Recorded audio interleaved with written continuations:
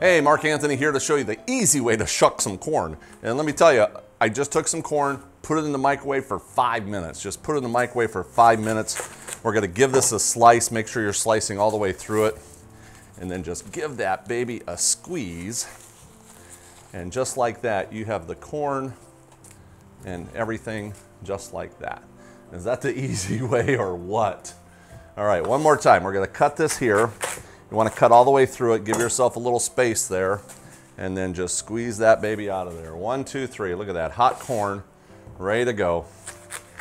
That fast, that easy. And you got to make sure you cut through it. There you go, got it. So how fast and easy was that? Anyway, we like showing you the easy way to cut stuff in the kitchen.